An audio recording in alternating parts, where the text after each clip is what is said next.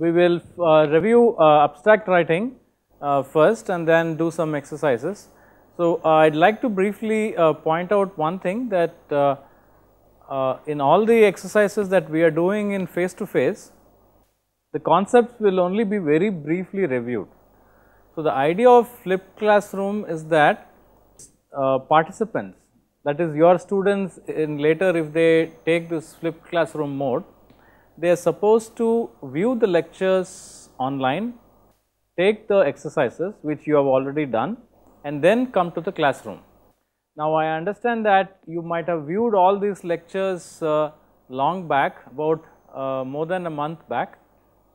So, it is very likely that you might have forgotten those concepts, and if we are to review all the lectures now, then we won't be doing more of interaction. So, I request you, if you do not recollect the facts, to please view the lectures again. The lectures are still available in IIT Bombay X and the schedule is also available. So, looking at the schedule, you can view the lectures online and then come to this class the next day. So, because of time constraint, we cannot go through it completely, but definitely we will review important points from the lectures. Okay. So, today we will continue with abstract writing, and today it's whole day it's about summary writing. So, with different forms of summary we will see. So, firstly we are seeing summary for technical work, which is called as abstract writing, and then summary for an elevator pitch, which is like a very short summary, and then summary for a general audience. Suppose you want to tell your work to a very general audience, like your somebody at home, somebody who is not even educated in science and so on. So, these are three different types of summary that we will be seeing today. So, very briefly, there are different ways we can structure abstract. What I am going to discuss now is the most generic way. It has been adopted from the guidelines followed in nature, and we have just slightly modified it. So, the important thing to remember is the most generic description of an abstract is this hourglass shape. So, hourglass shape means there is a broad background, okay, which includes the introduction to the problem as well as the background to the specific problem, and then actual problem that you are stating. Remember, we said that technical communication, the two important things are the question and the answer. What is the question that you are trying to solve? What is the research question you are trying to solve? And what is it that you have found out? Okay. So, that is the problem, and then followed by the result. Okay. So, the background to the problem followed by the result, and then once you have the result, so what? Okay, the answer is so what, how, what does it imply?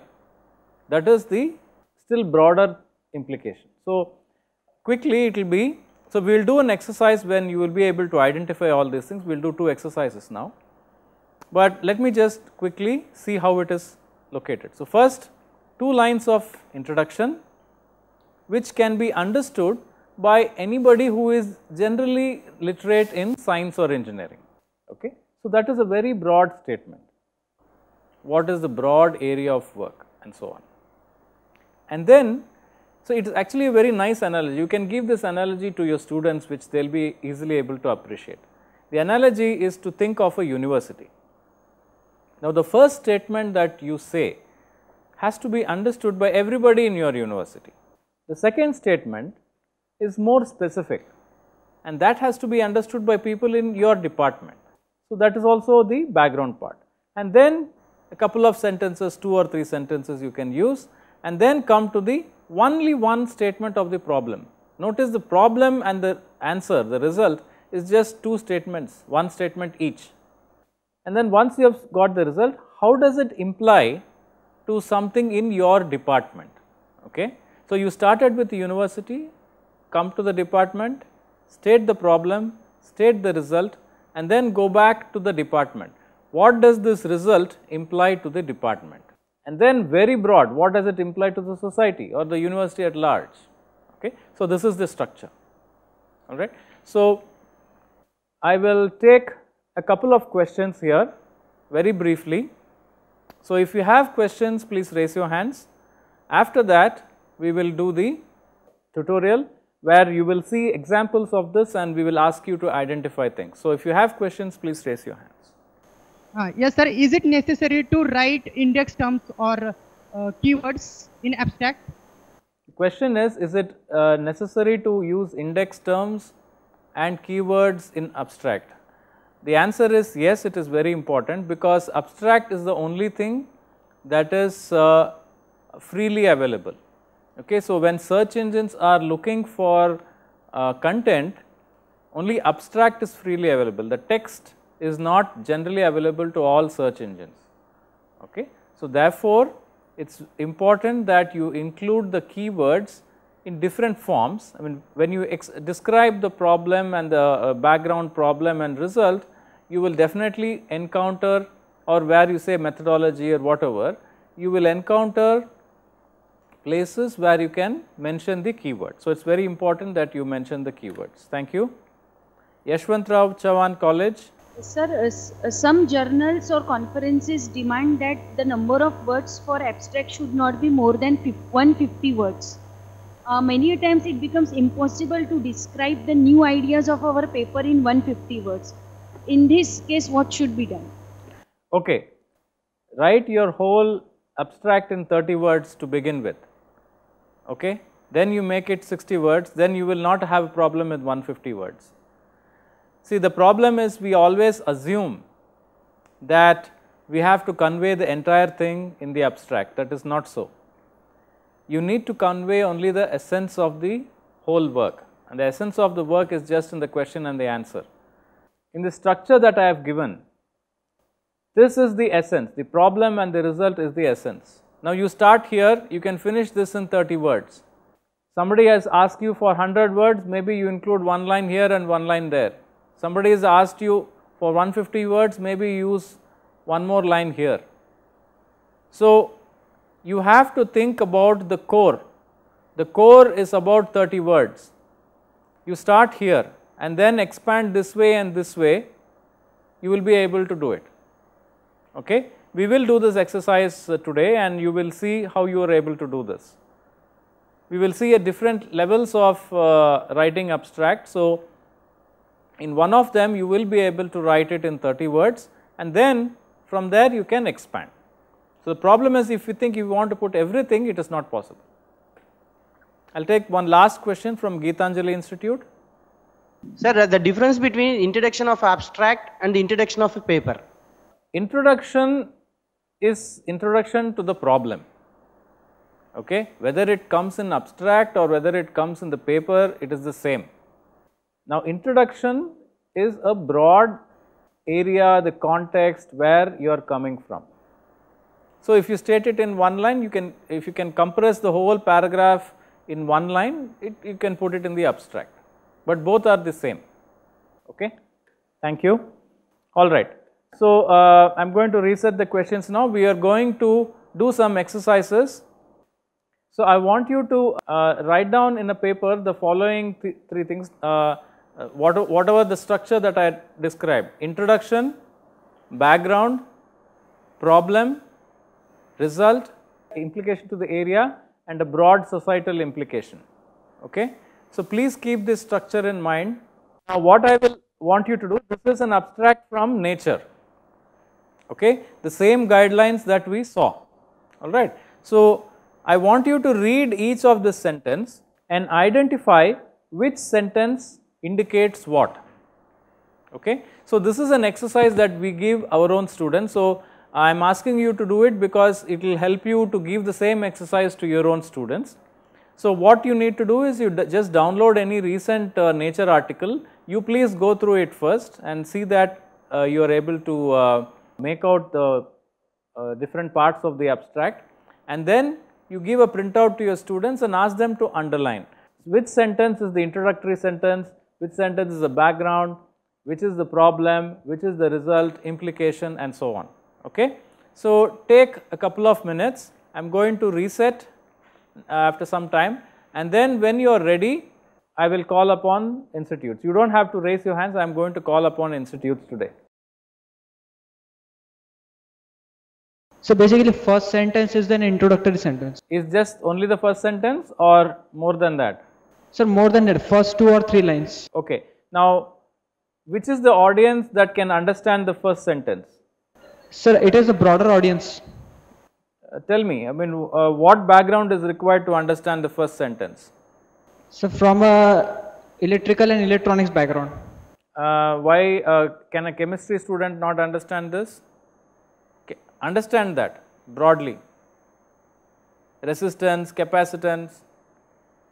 Anybody who has gone to school will understand that, correct?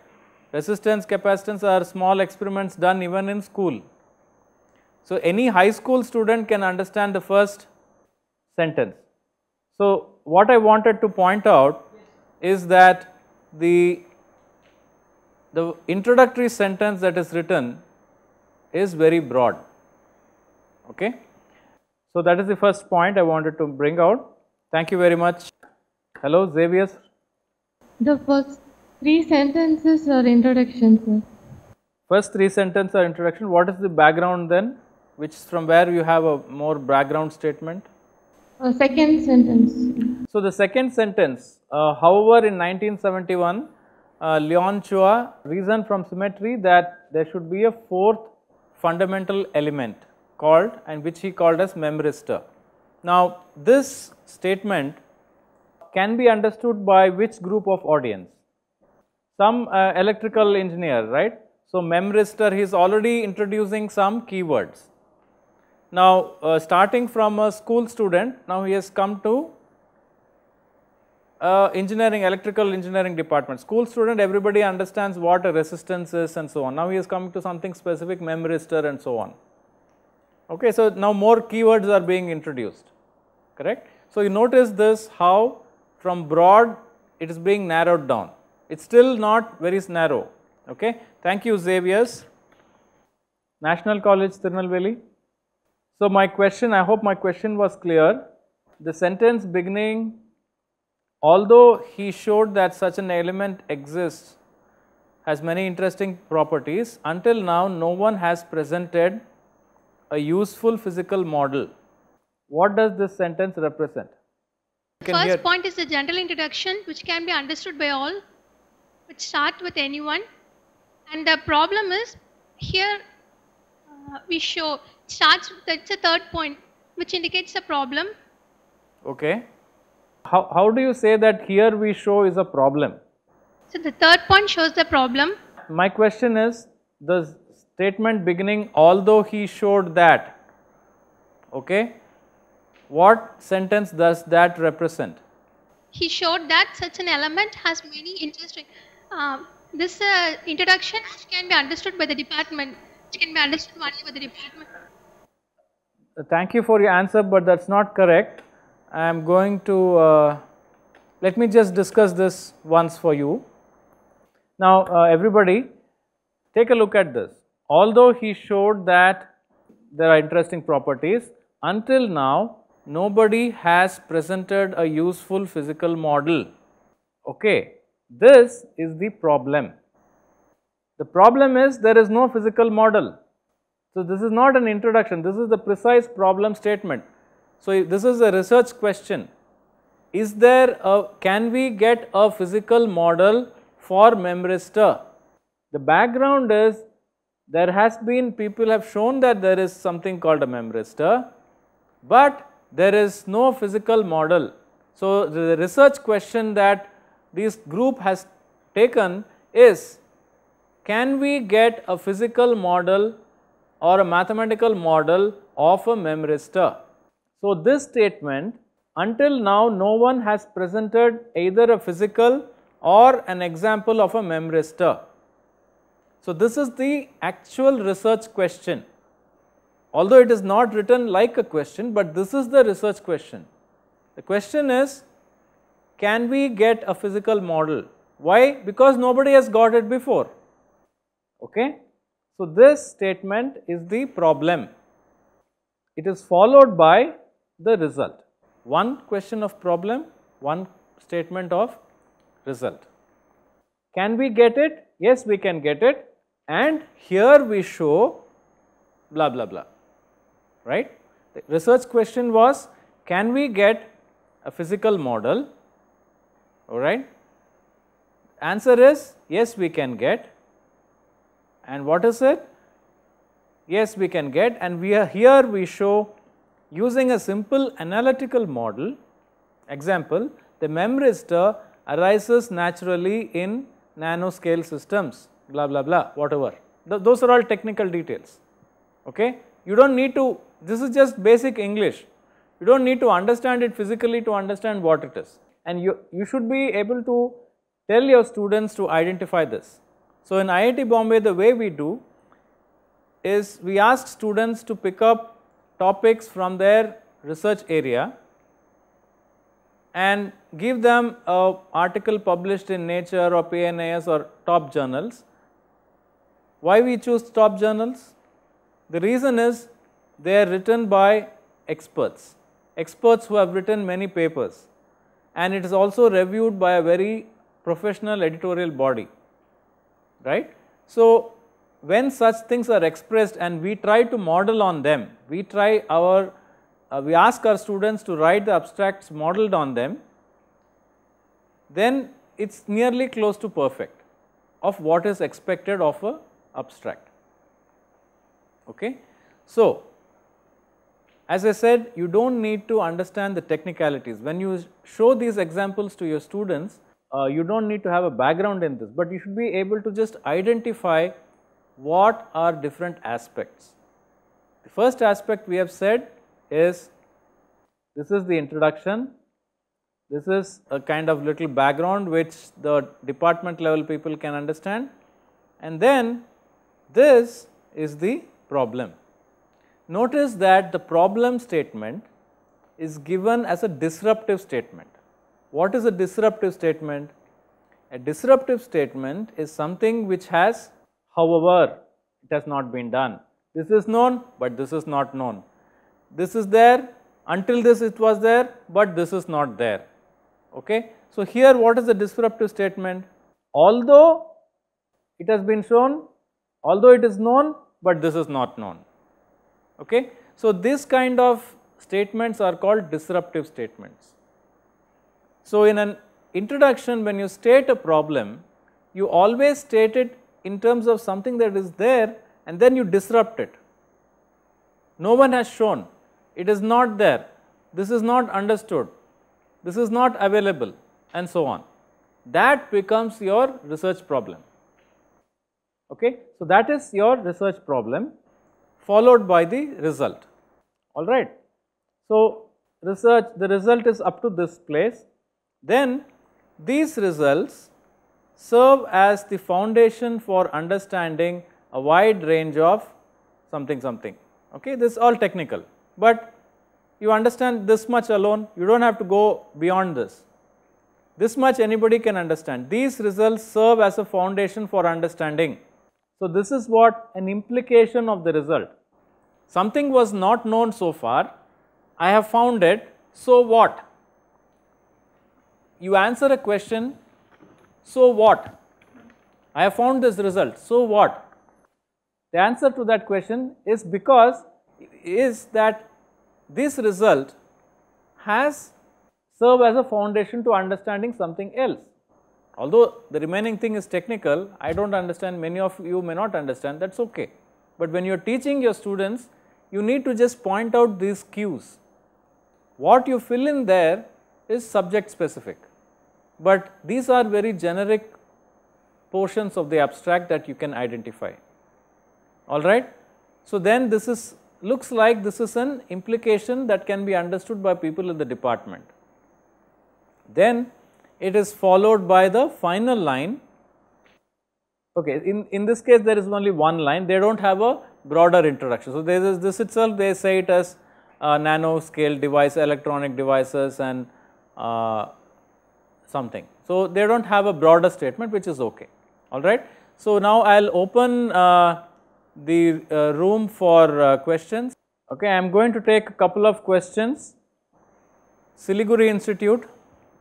Since you have told that we have to go for introduction, background, problem, result, conceptual implications, broader implications, but we have the in a system when we teach abstract writing, at that moment we teach that if the paragraph is of 300 words, we have to go for like selecting 1/3 of it, and we then simply go for introduction and the problem and then the conclusion. Is it the right approach, or the approach that you have given is the right one? No. So, as I said at the beginning, when you write an abstract, you write according to this structure. Okay, this is the most general structure that you can write for an abstract. So, if you see, this structure of an abstract exactly reflects the structure of the paper.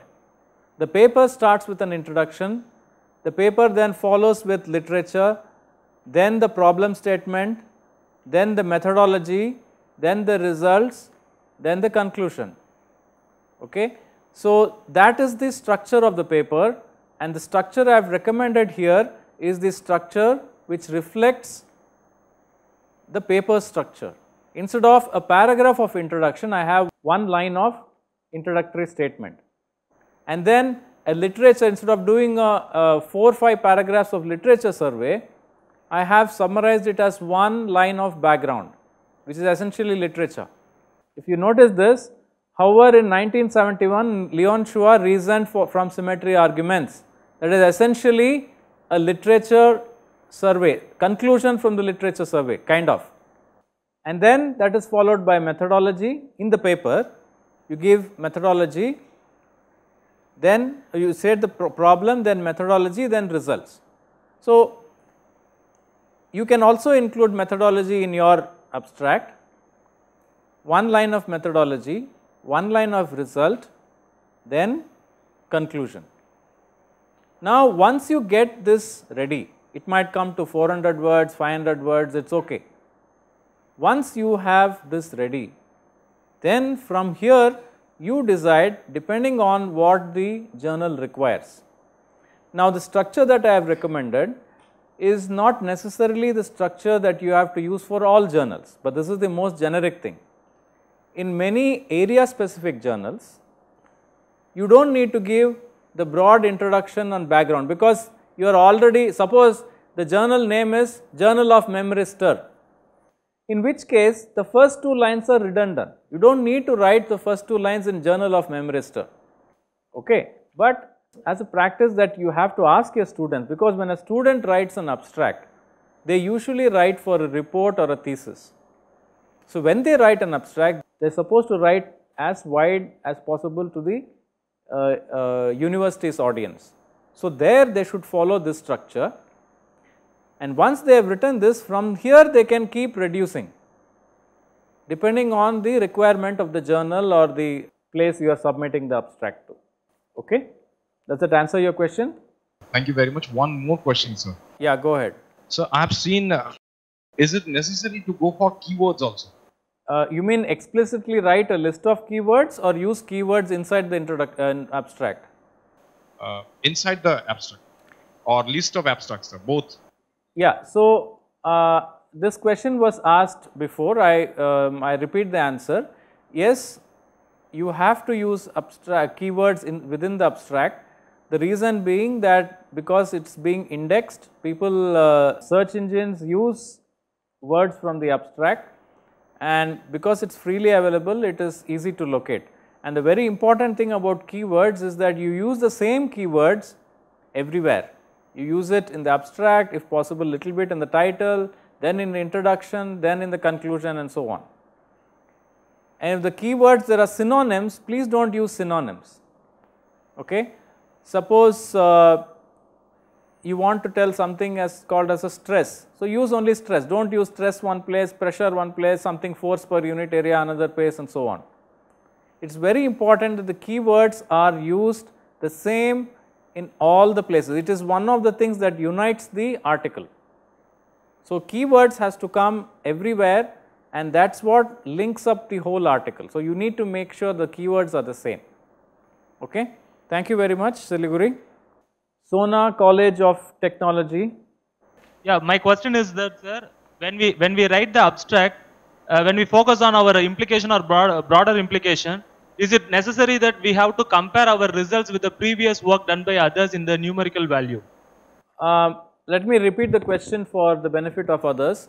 The question is, when we write the implication or broader implication, do we need to compare our results in numerical value with the existing results? And this is very discipline or paper specific. There are two levels of implication. One is an implication to your area of work, and one is a very broad implication. Now, for very broad implication, definitely you do not need to compare with the previous thing.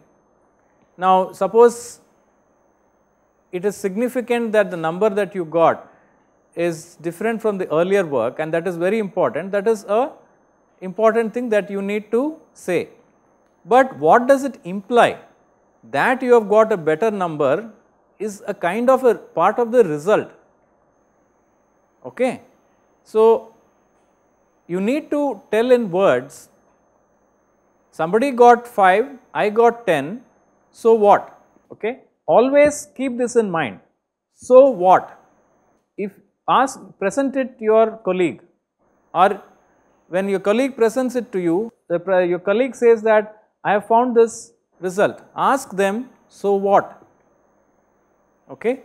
The answer to so what is what you have to write for implication. You ask the question again, so what, till it becomes very simple. Okay. Now, let us take this example. So, this persons have found out memristor. Okay. They are saying that I have found out some analytical model memristor. It is some electronic device. Let us forget about what it means. He is saying I found out memristor. So what? It is because if you get this, you can do better electronics. So what? Okay. So, you ask this question. So, the answer to that, so if you do better electronics, maybe your healthcare will improve. So what? So, then you keep on asking this till you become make a statement that is very broadly easily understood. It means that it can I can buy better devices which will improve your longevity. After that, nobody is going to ask so what. Okay. So, you have come to us this one that okay, this has got very broad implications, very good, I understood. Okay. So, the stating number is actually part of the result. Answers the question, so what if you have got better numbers? That is part of implication. Sir, I have another question to you. Yeah, go ahead, please. Sir, when we write the abstract, is it mandatory that we need to have this much number of keywords, or it depends on the title or the perspective that we are looking for? There is nothing mandatory about any number of keywords that you want to write. It is what you want to stress, right?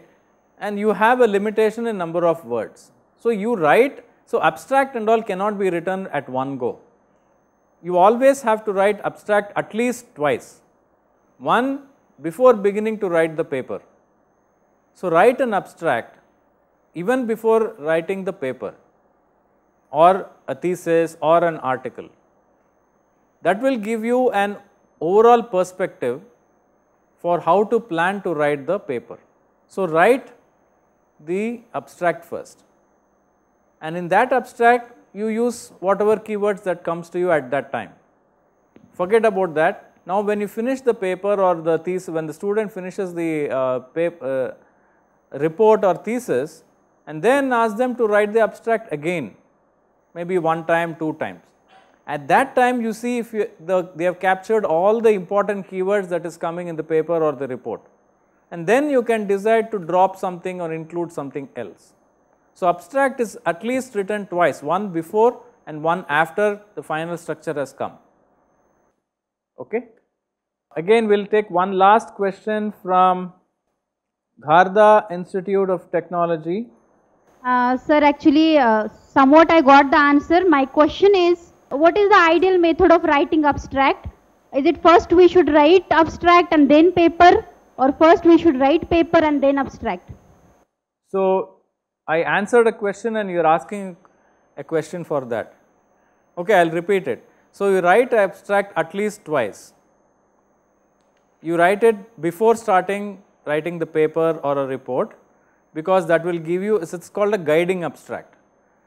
The first abstract that you write is called as a guiding abstract, which helps you write the paper. So, first abstract is for yourself. It is to guide you to structure your thoughts, to structure the paper.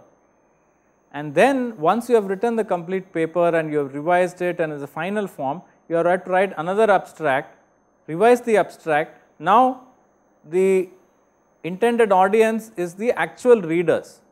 Initially, the audience was you. You wanted something to guide you to write the abstracts. You write that first so that guide you to write the paper.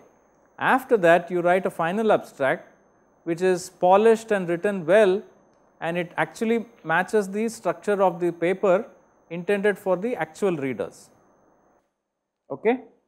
All right. So, what we will do now is I will go back and we will take a second example, and I would ask you to do the same exercise. Now, the first exercise I almost guided you. Now, this one I am not going to guide you. I want each of you to write down in your own paper which is the introductory statement. Take the sentence rechargeable solid state and tell me, write it down in your paper, write the first two words, rechargeable solid state, it corresponds to introduction, something else corresponds to background, something else corresponds to problem, and so on. So, write the first two words, write it down in a piece of paper or your notebook, and then discuss it with your neighbor. All right, I think we are close to this one. We will continue this activity after we are back from lunch. So, spend the next couple of minutes looking at each of these lines and identify, for example, you should write rechargeable solid state batteries is introduction, and so on. So, do that, and we will come back from lunch at 1:15 and we will discuss point wise.